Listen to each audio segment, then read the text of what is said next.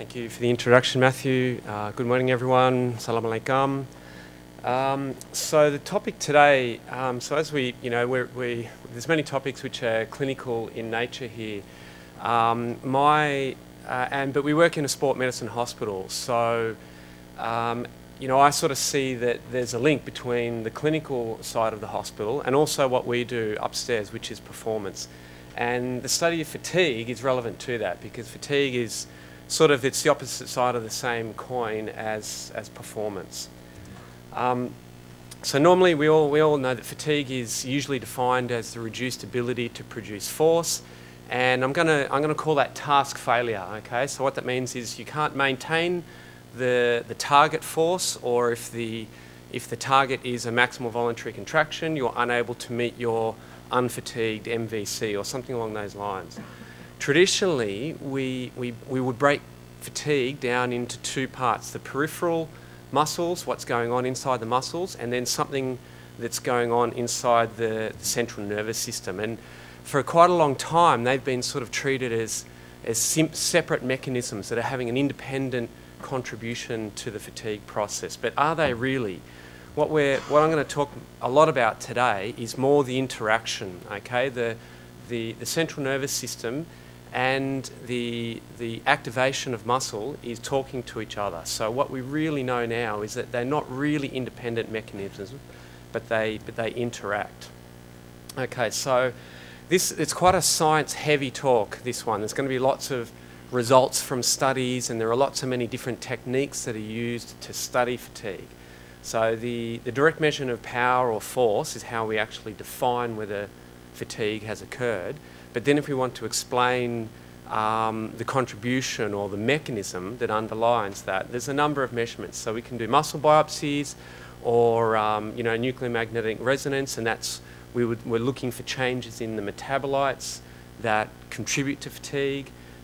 We can measure oxygen uptake kinetics. That's an indirect way of looking at fatigue processes, and probably one of the gold standard techniques for assessing whether or not a central or peripheral fatigue has occurred is to use objectives, so to use neural stimulation techniques. So in that way, what would happen here, for example, is you would do an MVC, and then this is the maximum voluntary force, and then if you zap the nerve after that, you then sort of give a super maximal signal, and then so this superimposed burst here would indicate the lack of the central nervous system to drive the muscle.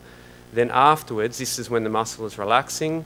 If we look for changes in this resting twitch force, which is just a given stimulus, we can look at changes in peripheral fatigue there. We can also use a technique called transcranial magnetic stimulation, where we give a zap to the brain to try to turn on the muscle.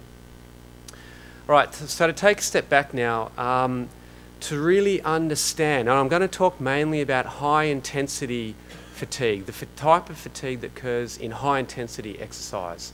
All right, we know that most sporting events tend to be won and lost during high-intensity activities. Okay, they're not won and lost when you're sort of walking or at below threshold intensity. The best way to really understand whether or not where the threshold is we look at VO2 kinetics. So in these slides, these are basically all these studies are showing the same thing. And what we're looking at here is there's been an estimation of threshold power, and we'll call that critical power for this purposes of this talk. And then they do two constant load trials, one either at or just below critical power, and another one just above critical power. So very small changes in the constant load power output, and they just do that until the subject can't continue any longer. So in each case here, on the top we see the VO2 response. At or below threshold, we're maintaining a VO2 steady state. And just above, and we're only talking small changes, maybe only 15 or 20 watts difference, we move into this non-steady state. So the VO2 is gradually increasing, and that's massively shortening the time that the participants can maintain that task. Okay, so again, high intensity. So when we're looking, so really what's happening is that the mechanisms of peripheral fatigue taking off above threshold. That's the importance of threshold. Okay, below threshold, there's minimal peripheral fatigue occurring. It is occurring, but not so much. But really, we're talking about high intensity exercise above threshold, and that refers to any sort of task in this range here, about 1 to 20 minutes. Okay, once we go longer than that, we start getting down to around about threshold in that sort of 30 to 40 minute range. So some of this stuff is, you know, a lot of us that have studied exercise physiology, we would have read or we know about these things. There's no change here. We know that a build-up of inorganic phosphate ions, protons, increases in ADP, and increases in calcium, changes to membrane ionic balance, all of these occurring inside the muscle intracellularly, and they're contributing to a reduction in force output. Okay.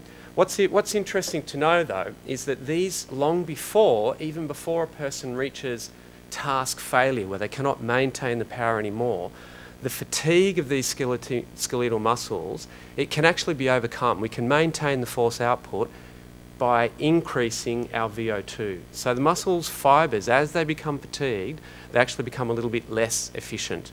Okay, so we can either increase the VO2 to maintain force, or we can recruit additional muscle fibres. Both of those will tend to increase the VO2, and of course that can only keep going until we hit VO2 max. So what's sort of an important take-home message here is that fatigue is progressive. It's not an all or none phenomenon.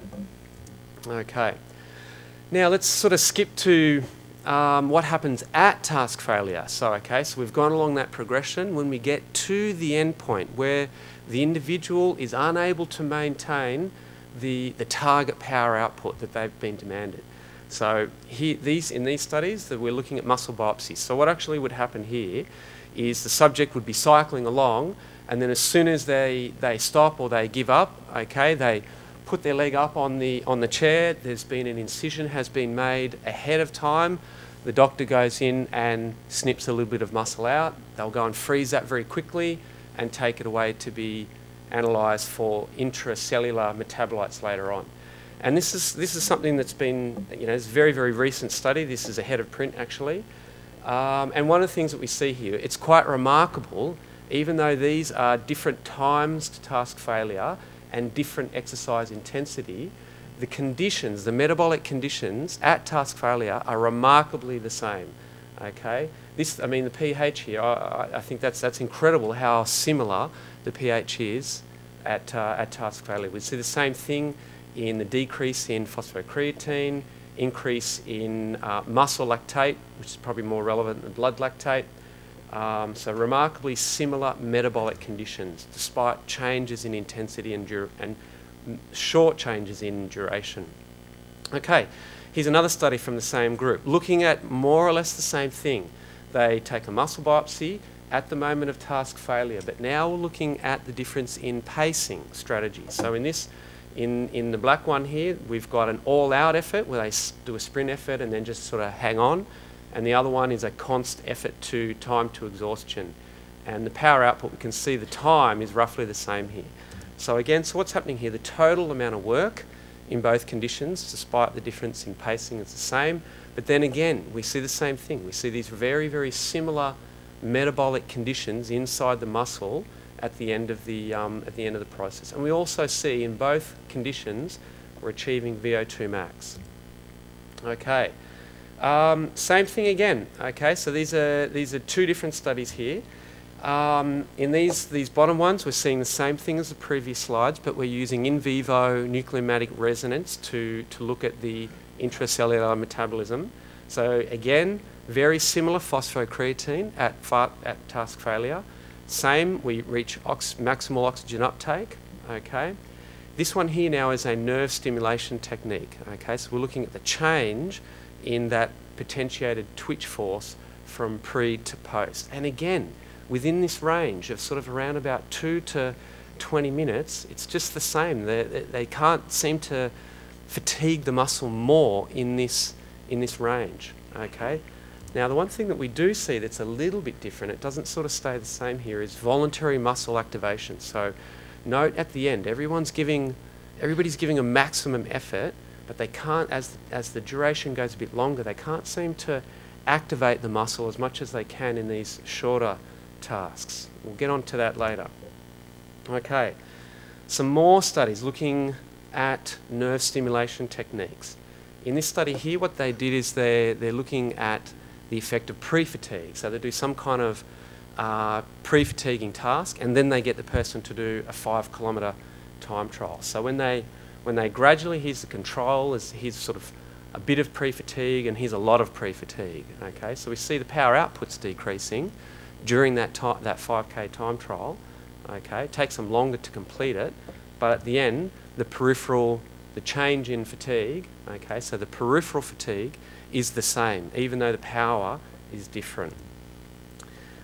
This study here is using a different technique. So instead of using like a time trial or sort of self-paced exercise or something like that to do the pre-fatigue, they give the muscle, they use neuromuscular electrical stimulation to pre-fatigue the muscle. So it's sort of involuntary muscle contraction. And again, we see the same thing.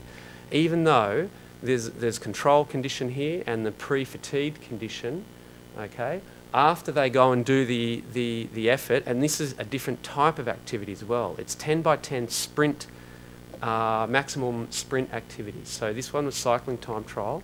Even in a different type of activity, okay, they're still unable to fatigue the muscle more, okay, or less. It's still the same. So all of that has sort of led to this hypothesis that peripheral fatigue is a regulated process, that something is going on which is regulating the central nervous system, is regulating the ability to recruit muscle so that we prevent some kind of catastrophic muscle damage from occurring.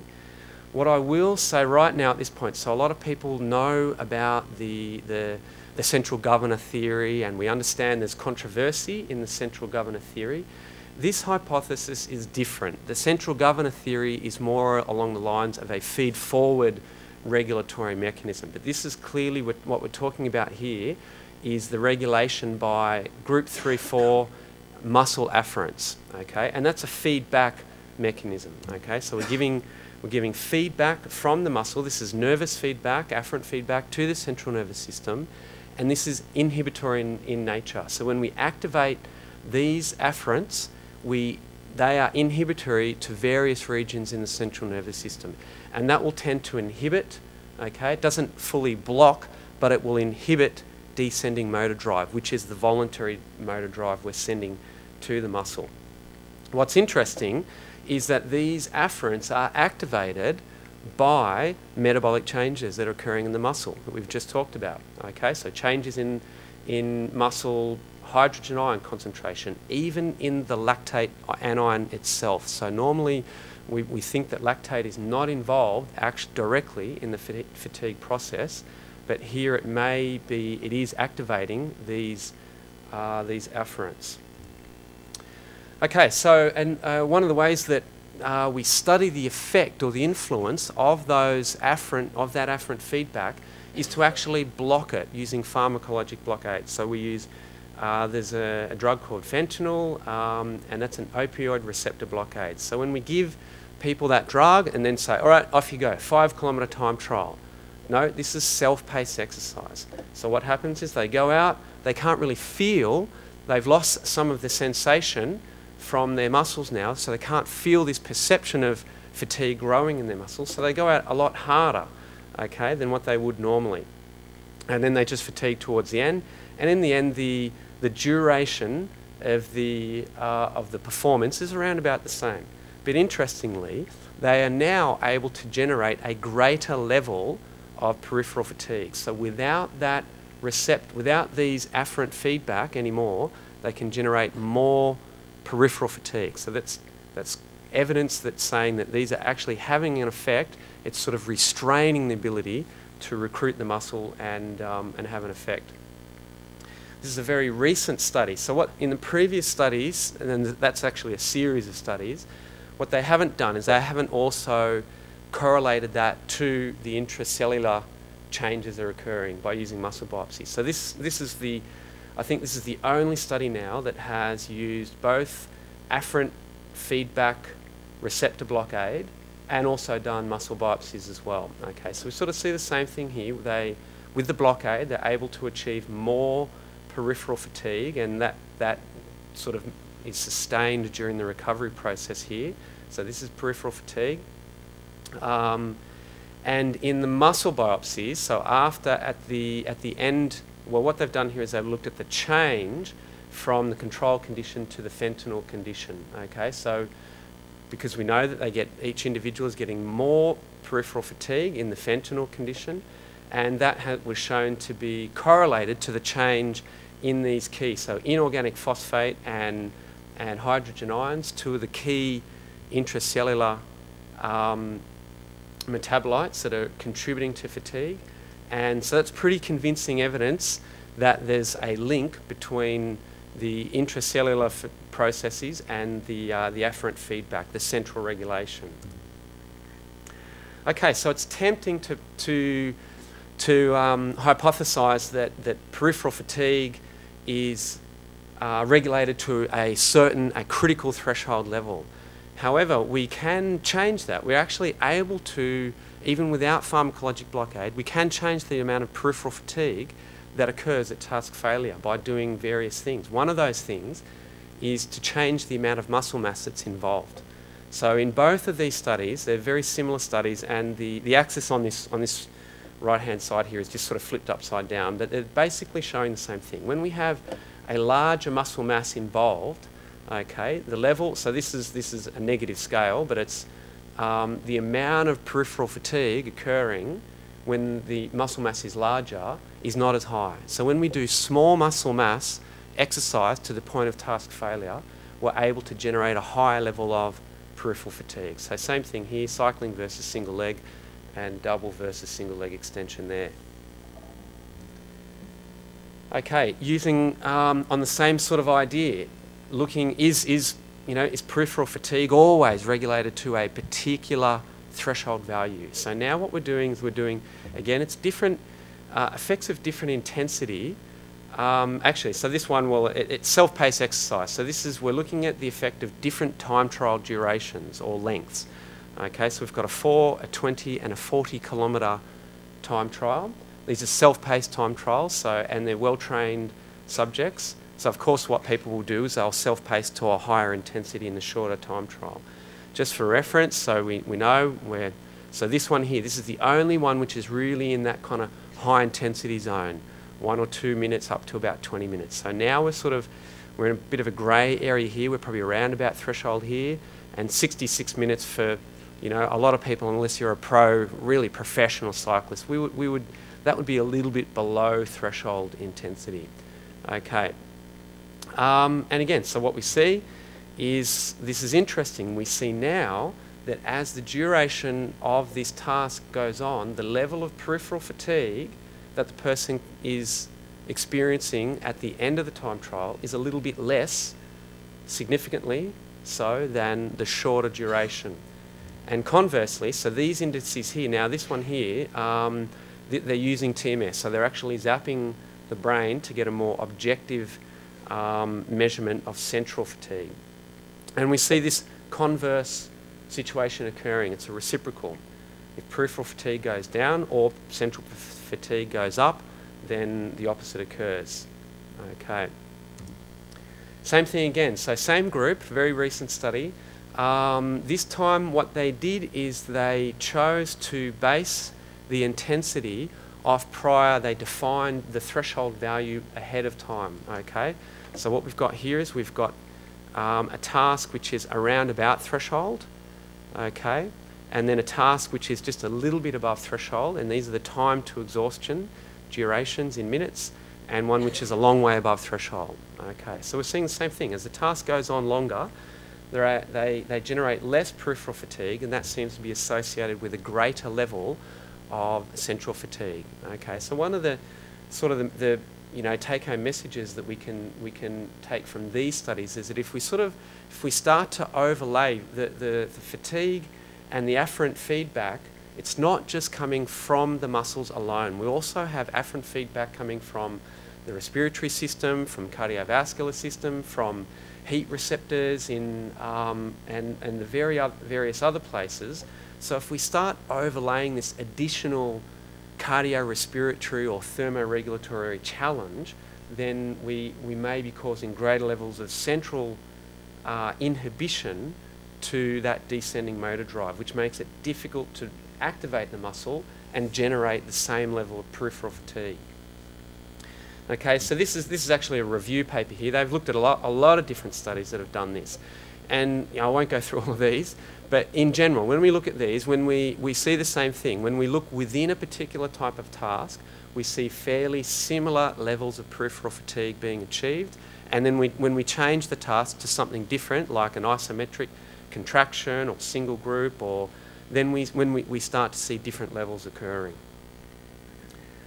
Okay, up until now, I've been talking mostly about the conditions. So, we can see the conditions. There's these changes in intracellular metabolites, and there's this regulation occurring of the afferent feedback.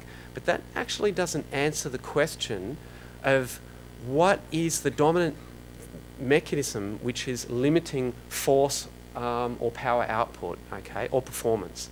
And so what these guys did in a pretty interesting study is they do the baseline, they establish somebody's maximum 10-second sprint power. They do an increase, they do a ramp test until exhaustion, and then as soon as the person finishes the ramp test, they inflate some cuffs to occlude the blood flow. And what that does is, we can see here, by occluding the blood flow. So this is done, and they do 2 biopsies immediately post and another 1 minute post.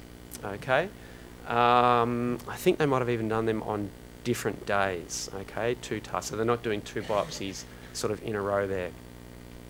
But what they found is, we can see that there's not much of a recovery. In fact, we can see the intramuscular lactates are even getting worse still. PCR. These are normally, phosphocreatine recovers very rapidly after cessation of exercise, but we don't see the recovery occurring here. Same thing with pH. However, the power is recovering, okay, and these markers of metabolic fatigue are not recovering. They're similar, or they're actually getting worse. So what these authors concluded was that it's actually it's more to do with the central regulation than the peripheral. So these here, even though they can cause reduction in force within a muscle or within an isolated muscle preparation, they're not limiting the force in a whole body in vivo environment. Okay, so they kind of, by default or by exclusion, they conclude that the dominant effect is the central regulation. So with all of this work that sort of had this more recent work, it's showing that this, there is regulation of the fatigue, but it's task specific. The same guy, so Aman was one that came up with this, and Dempsey sort of came up with the idea that fatigue is regulated. They've since sort of expanded that out to be a little bit more, to include not just muscle feedback, but rather this more kind of integrative approach where we have feedback from various organs in the body, the muscle, etc., and that's feeding back into the brain. It's doing 2 things. It's giving sensory information, and it's also blocking the ability to drive the muscles. Okay, so let's now move on to the effect of hypoxia. So how does hypoxia affect all of this stuff, and how can we sort of use the knowledge of what hypoxia does to influence what we would do in practice here? Okay, so just quickly, hypoxia, it's very, very simple. What it does is, it decreases the driving pressure of oxygen from the atmosphere all the way down to the muscle. So we just get less oxygen being delivered at the muscle. Okay, I'm going to return now again to the concept of threshold, because that's important to understand the concept of threshold. We understand that above threshold, when we do exercise above threshold, peripheral fatigue progresses rapidly. That seems to be linked to afferent feedback, and that's regulating our ability to produce muscle activation, and that limits force production. Okay, we can run a very, very simple mathematical description of that. If we know what the threshold power is, okay, and we also know how much energy somebody can expend above threshold, okay, we can basically use this very simple mathematical equation to estimate how long someone can exercise at any given power above threshold. Okay, so we can easily see here if the power is a lot higher, okay, then this will be a large number for a given amount of this. The time is shorter. Okay, so the higher the power, the shorter the time to fatigue or to task failure. Okay, what's been shown many times that the amount of energy, depending, it doesn't matter how long you go for within this range, 2 to 20 minutes, it's about the same. We can expend about the same amount of energy above threshold before we fatigue or reach task failure.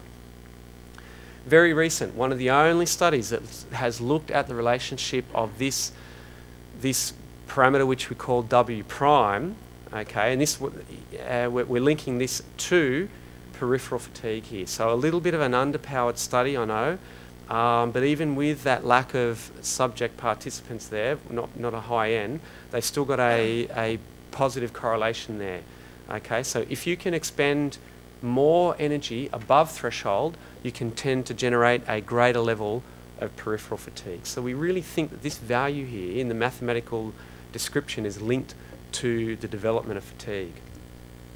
So a study, one of the studies that I did before I came to Doha, I looked at the effect of hypoxia on these two parameters. So on the W prime parameter, which tends to be linked with fatigue mechanisms, and threshold power. Okay, so clearly what happens in hypoxia is that the threshold power is shifted downwards. Okay, and what's even interesting there is that that's the line of identity, and the slope there is almost identical to the line of identity. Okay, so it's not even, there's not even a bias occurring there. That seems to be correlated to the decrease in VO2 max. Okay, so people are having a similar decrease in VO2 max and critical power. Okay, so we can ascribe that to changes in oxygen.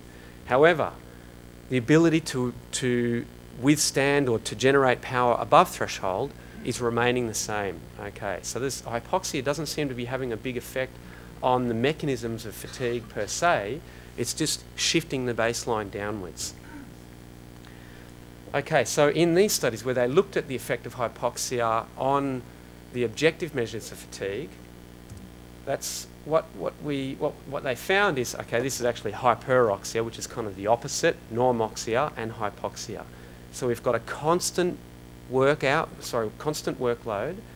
but in hypoxia, the time to exhaustion decreases. Right, same thing in this study here, exactly the same thing. So they've gone. So the power output's the same, but in hypoxia, vastly reduced time to exhaustion. If we shift the threshold power down, that's exactly what is happened that's predicted by the critical power 2 parameter model. Okay, so because what's happening here is we're decreasing this value here now. So we would have predicted this decline in time to exhaustion in these. However, in both cases here, we see the same thing. There's no significant difference in the level of peripheral fatigue achievable. So that's important. What that means is that we can achieve the same amount of peripheral fatigue in hypoxia at a lower power output. Now that's quite important. That should start ringing some bells and giving people ideas working in the field of rehabilitation and return to play. Just a quick slide on why this is important. Okay, so having these big changes inside the muscle in some of these intracellular metabolites, it's sort of important. We need these changes because some of these changes are linked to signaling pathways which lead to adaptations which improve performance. Okay, so if we don't keep stimulating those things, it's a use it or lose it. If we don't stimulate that, we have decreases in some of these activation pathways, and we may find that we have decreases in aerobic performance occurring. Okay, so we really want to do this. We want to stress the muscle to stimulate the muscle. Okay, but it's not practical to measure critical power at many different altitudes. So probably a more practical or an applied way is if we just know it at one altitude. Okay, if we just do the test once, and we might do that at sea level, which would be most practical for people that don't have access to altitude rooms, of course. Then what we would do is we would use a prediction equation to estimate by how much that threshold power has decreased at a given altitude. And we did that. That's what we actually did here at Aspetar. We tested at all of these at sort of close to sea level and these 4 different altitudes. And we found this relationship. Here's the individual data and here's the sort of the mean data. This is actually not the mean data. This is a third order polynomial which predicts the change in threshold power as we increase to altitude. Okay. So when we come to, we can actually use that information now as well, even during, there's another model which is a model of, what this model is, it's a model of depletion and recovery of this W prime parameter, okay, because a lot of the contemporary information is linking W prime, okay, to fatigue or the progression of fatigue. It's a little bit like saying what we're trying to do is we're trying to use a mathematical equation to describe the progression and recovery of fatigue, say during a high intensity intermittent task like we've got here. So here what we've got, this value P4, what this is, that just means it's the power output that an individual could sustain for about 4 minutes. Okay, because they're doing it in hypoxia and in normoxia, okay, that the absolute power is different. So the relative power is the same. When we say relative to threshold power, it's the same, but the absolute power is lower in hypoxia. Okay, ignore this one here. We'll just focus on these two. This is the model. We're using this mathematical equation to model how much of this is left. So if what we see is during the interval it goes down, and during the recovery period it increases. So we're fatiguing and recovering. But what's happening, as long as we know the critical power in hypoxia, it's almost identical. We see the same sort of progression here. The only difference is they don't go quite as long because you can't, it's sort of the recovery. You can only recover at most at passive at rest. We can't sort of recover lower than rest. Okay, so the proximity to task failure is sort of fairly similar in hypoxia and normoxia. So how we would apply that, so we can apply this model now to basically any, it doesn't have to be some set workout, it can be any random workout that we choose. Okay, here's the fatigue process. So at this point here and here in this workout, we would expect this individual to be reaching almost the point of task failure or fatigue. Okay, if we apply that now, let's just say we've got an uninjured athlete. He has a threshold power of 300 and he's able to expend 20 kilojoules above threshold power before he reaches task failure. What we want is this is what we want to achieve. We want to get them near to the point of fatigue because we know that that stimulates adaptations.